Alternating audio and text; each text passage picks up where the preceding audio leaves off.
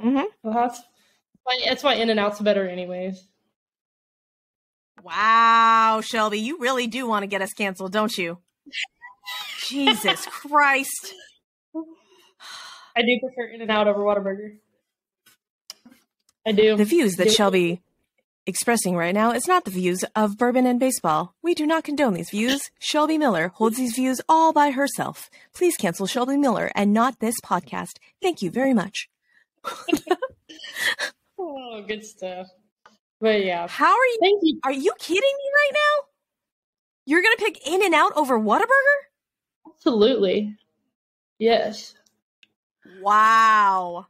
I am. I think their food is fresher, but I think I like their buns better, but I think that's about it. I like buns better too. Yeah, you do. No, I think their vegetables are fresher. I mean, the fries, the animal style fries. The fries suck ass. Are you kidding me? Yeah. They're No, like limp dick fries. Their fries need all of the fucking blue pills. They literally cut them like with the potato cutter. I don't give no, they look like limp.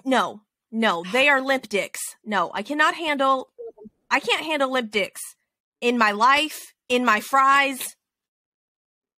Okay, That's good. no. I'm glad you're not settling. Settling. No limp dick fries, Shelby. And that is what In-N-Out has.